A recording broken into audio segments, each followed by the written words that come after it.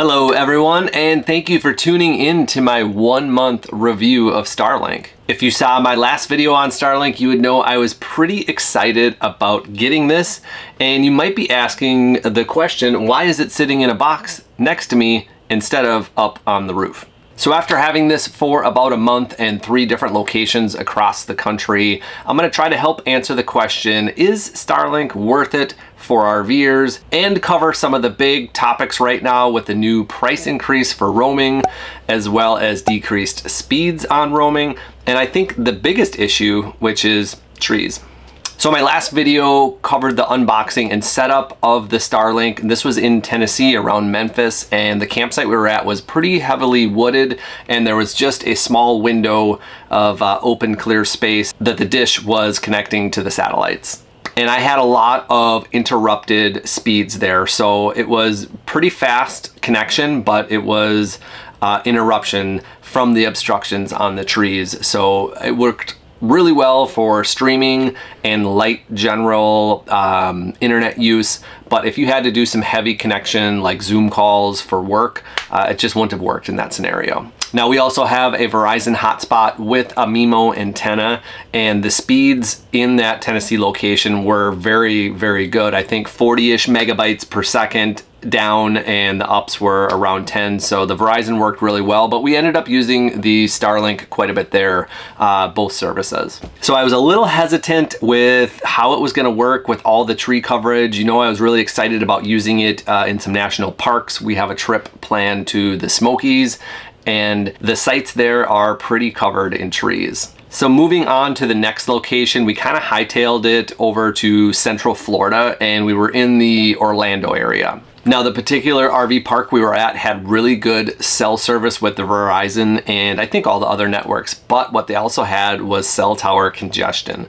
So it would work fine late at night, early in the morning, but kind of in the middle of the day in the peak times, it would almost crawl to a 0, and you could not work very well with that at all. And we all know the campground Wi-Fi that Thousand Trails has, which is Java, is just no good. So the campsite we picked out there, we made sure to pick it out with 0 trees, and this Starlink system worked phenomenal. We had 0 obstructions.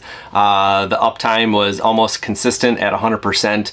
The speeds, on the other hand, were good. I mean, they were well over 100 megabits per second.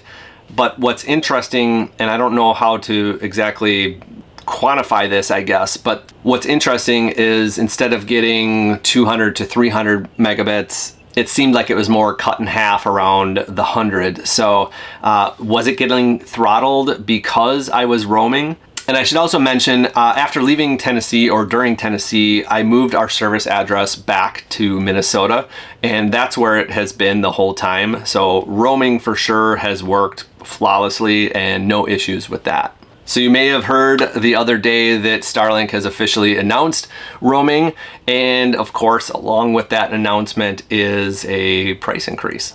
So now instead of it being $99 it was initially, the first price increase was $110 for the monthly service, and now it's $25 per month if you want to keep the roaming on. Now you can still move your service address to the location you're at and not have to worry about roaming, but kind of the whole reason I got this system was for the roaming opportunity and not having to deal with any of the issues as far as trying to find an open cell with Starlink. So in Orlando, the Starlink worked flawless. I don't think it was at its top speed, but it was way faster than what we're used to on the road.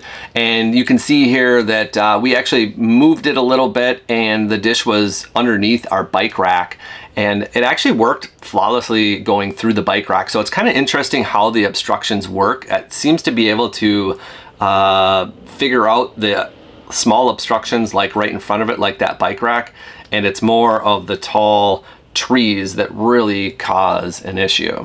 And so speaking of the trees, then we moved to another location in Florida. We did not have a choice of our campsite, and so we just got the one that they gave us. So I tried to put the dish on top of the roof, and I would say the tree coverage was maybe about half of the skyline. And so I put the dish up on top of the roof, hoping it would find satellites away from the trees that were right in front of it.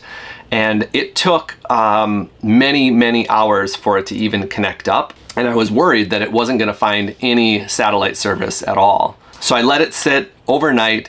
It ended up getting connection, so it was online, but this service was absolutely unusable. It was up and down, connecting, disconnecting. So it did not have usable service at all through these trees. So what I'm finding out now is that trees is a huge deal, and a lot of the comments I got on my last video were all about trees. Oh, I like to camp in wooded areas. Obviously in the summertime you want shade. So there's a lot of people that are not even interested in Starlink because of the trees in the areas that they camp in. We also have 1200 watts of solar on our roof, so we tend to park in open areas. So that's another reason I'm not mounting my Starlink to a pole or to the roof or anything like that. I want to be able to move this thing around on the 75-foot cable or even get the 150-foot cable. So some of the positives about the Starlink system, which I think are phenomenal, was the ordering was extremely simple. We ordered over on the West Coast. We had it shipped to Tennessee. Our service address was also on the West Coast, and setup, installation, uptime, I mean, it was very simple to do. And again, in Orlando, when it was working flawlessly and our Verizon cell towers there were overcrowded, which this was a big campground too. There's over 1,000 sites there, and most of them did not have usable internet at all. I did see a few Starlinks being put up while I was there, so this is getting more and more popular, and I'm starting to see Starlink popping up left and right on social media. So more and more people are getting these, especially full-time RVers. It is a really great option to have. Thankfully, the location we're at right now, the Verizon is also very good, so we're just using our hotspot. But it's still kind of sad that you're paying, you know, well over $100 a month for this Starlink service, and we're not even using it. So to really answer the question, is it worth it for me or us, me and my wife? Yes, I think it is. We work and live full-time remotely on the road, so having another option with high-speed internet is worth it to us. But as I mentioned before, we made it by just fine with our Verizon hotspot for over 3 years. So I can see why a lot of people aren't jumping on this right away because it's not an all-in-one solution. It's in addition. So a lot of people are having a Verizon SIM, maybe an AT&T SIM, and then throwing on Starlink. Internet bills are going to get very high. But when you're working remotely and you need to have that connection, then it's great to have just one more option. And again, the remote possibilities of this being out in the middle of nowhere, when we're out west boondocking or even being in national parks, I think it's going to be great to have that option. And hopefully when we're in the Smokies, it can get a little bit of a connection because there's absolutely zero cell service in there. We're really excited to see the more and more places we can use this at, but it's all things you got to consider with the new price increase, decreased speeds for roaming, and I think the big one, which is trees, which may not even allow you to use this at a lot of places that you camp. So thanks for watching this quick update on our Starlink system. I'll keep monitoring it and recording some new updates as we continue to use it. And thanks again for watching. We'll catch you on the next video.